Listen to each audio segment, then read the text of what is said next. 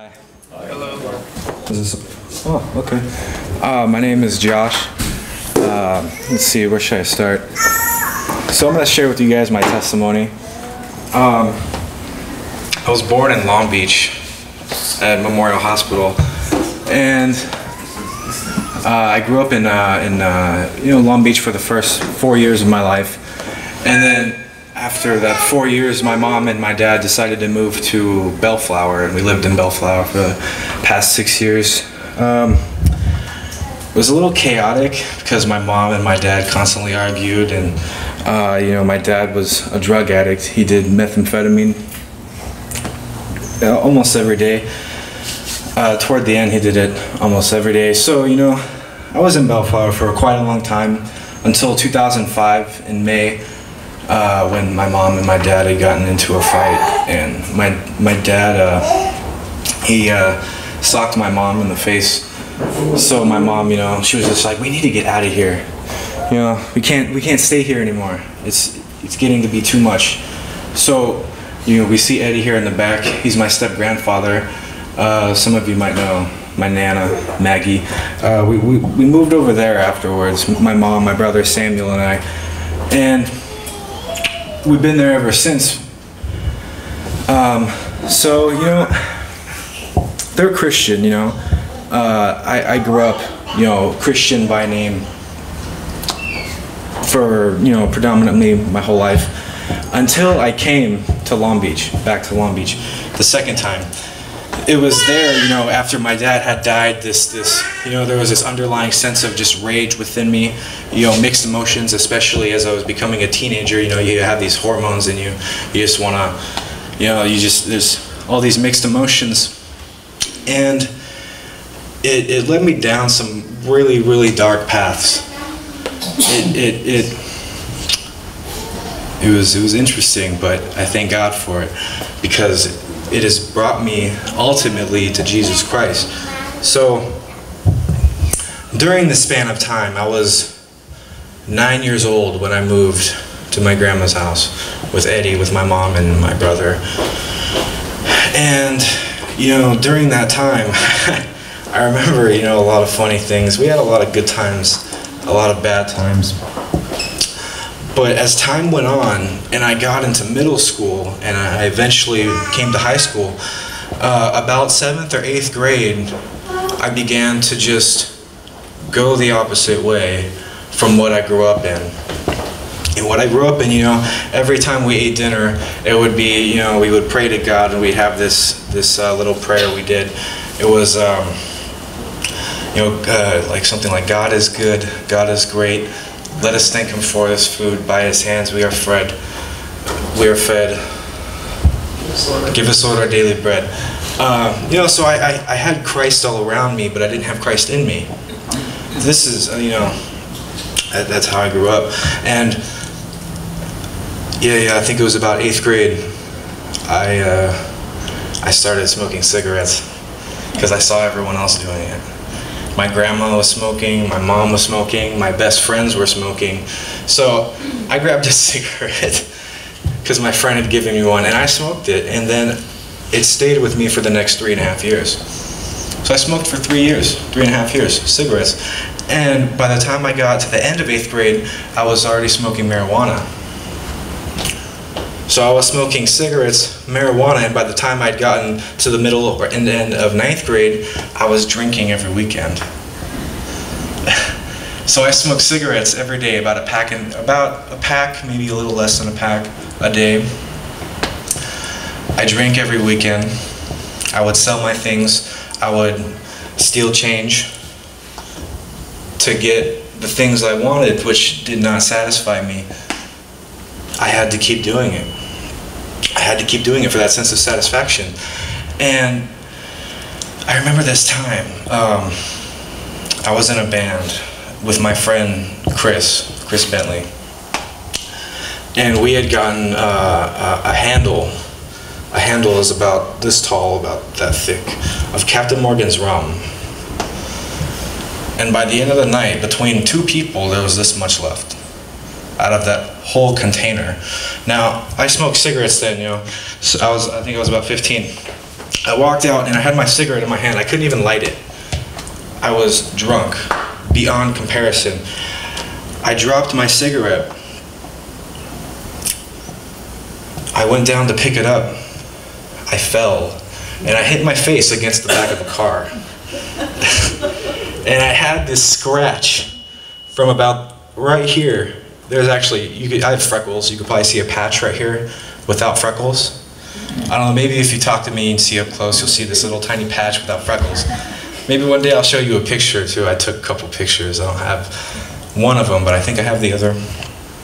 After that, I didn't drink that much, but so, you know, obviously very far from God and at that time, a point in my life. I still came home, you know, I still prayed with the family, but deep down inside, I did not like it. As time progressed, I taught myself, or I should say, more or less, Satan taught me to hate Christians. I hated Christians. The same, almost how Islamic people hate Christians. I hated Christians that much. I saw a Christian, I cringed. I heard the name of Jesus, I was like, I need to get out of here. I don't like it. I hated it. And I had such a mouth on me. F Christians. I effing hate Christians. I had a mouth. You could ask my mom. Eddie didn't hear too much. I was kind of reserved. But I mean, you could ask my mom. You could ask my brother. You could ask anybody who knew me the way I was before Jesus Christ. They would say this guy was just nuts, man. I had, you know, long, crazy hair, parted halfway. You know, I was the guy that was like, metal and marijuana and yeah. So there was a time, you know, I came out of high school. I dropped out of Wilson because, you know, I didn't go. They're going to give me a truancy ticket for about $549 or something. Wilson was crazy. I did a lot of stupid stuff there. I cussed out a teacher because he cussed me out. I mean, it's interesting. I look back and I thank God that it didn't turn out as worse as it was, because in my opinion, it was pretty bad, especially after I went to OFL. OFL was, I don't know if you know, it's you stay at home school. You do your packets at home and you go in twice a week. That, I feel like, was, I had walked into darkness, literally. That was when I hated God the most in my life. You know, as a matter of fact, that's when I was smoking weed every day. I spent, you know, maybe $60 every couple days on weed. You know, I would try to buy cigarettes every day, or I would take my mom's. She hated that so much. And you know,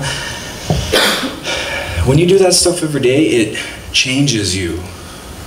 It changes you. Even if I was sober going through all that, I was a lot different because I had done all that. It really, really messes with your mind a lot, especially when you're alone as much as I was.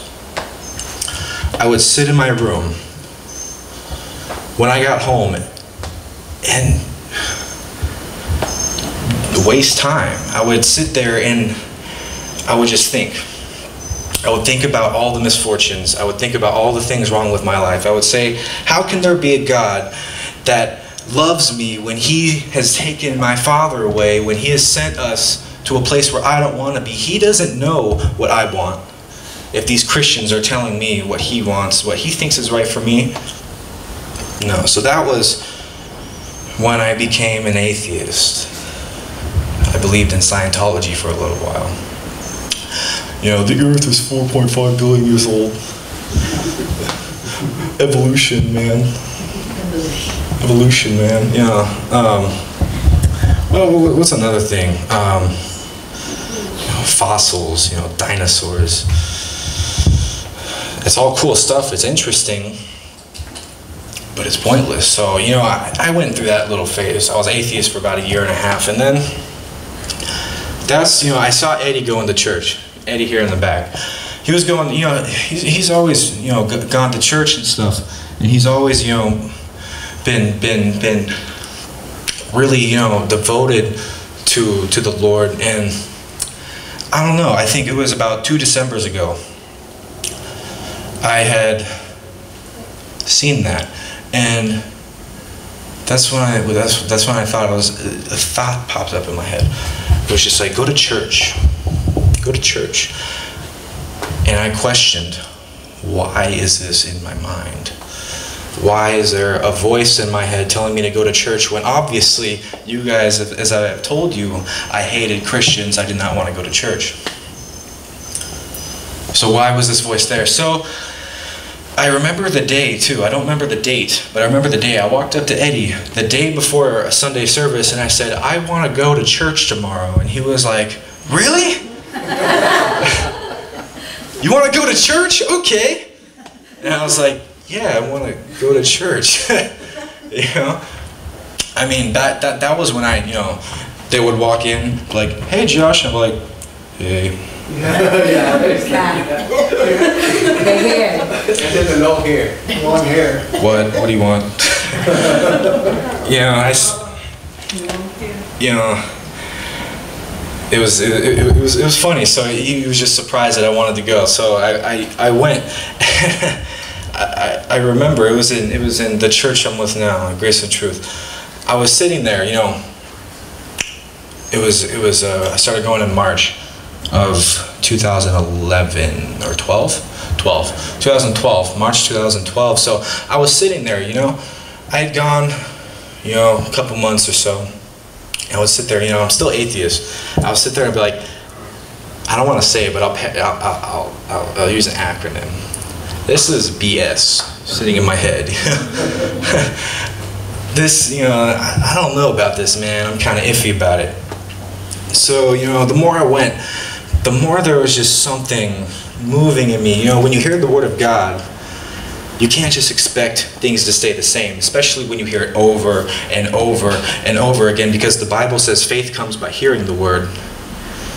So I felt like the more I went to church, the more there was this little piece of faith in me growing. Even though I was still doubtful, I just kept going. And then I found myself one day in May. Pastor Ray Slayman asked me if I was saved and if I had a Bible, and I said no to both questions. And you know, that's when he prayed with me to accept the Lord, and he gave me a Bible. And to be honest, I felt the same. I didn't feel like I had accepted the Holy Spirit at that point.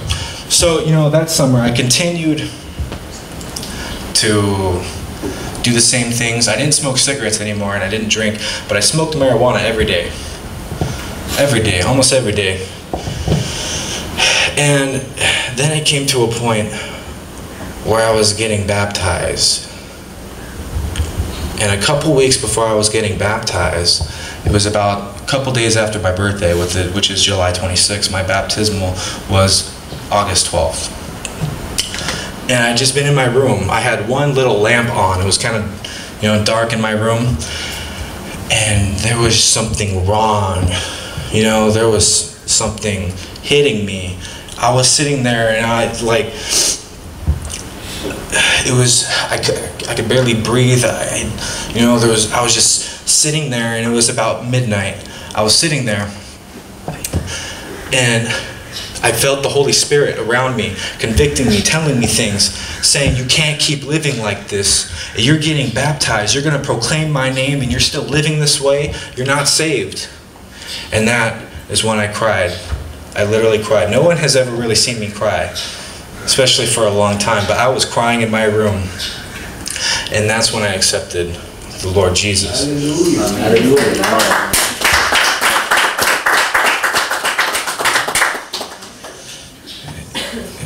It was crazy.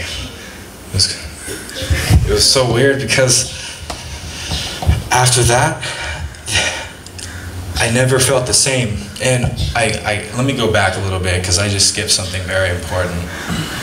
the last, before I started coming to church, for, maybe about a span to July of 2011 to December of 2011, I was extremely depressed.